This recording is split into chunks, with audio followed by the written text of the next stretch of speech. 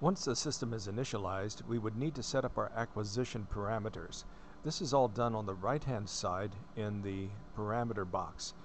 We would select the More button, and this will give us the option of selecting the gain. We have set at auto here. The aperture, again, we have set at auto.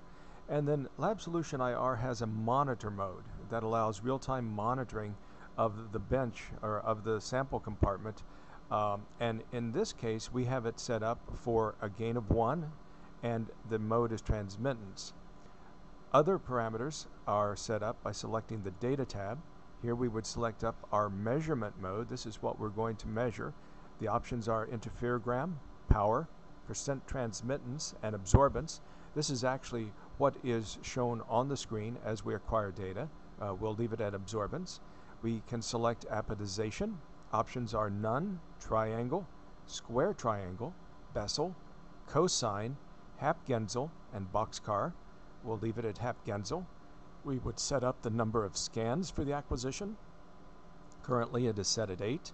And we would set up the resolution. And we have options of 0.25 to 16. 0.25 is valid for the IR tracer.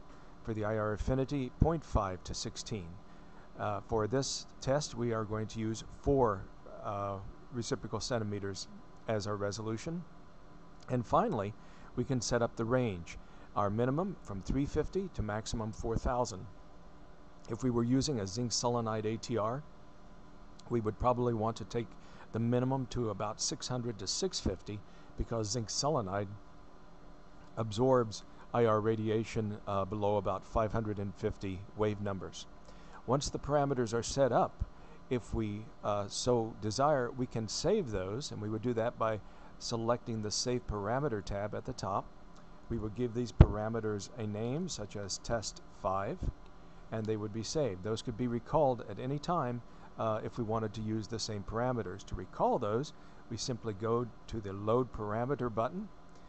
We find the Test 5 or the parameter settings that we want, and we simply open them, and those are called back in for use at that time.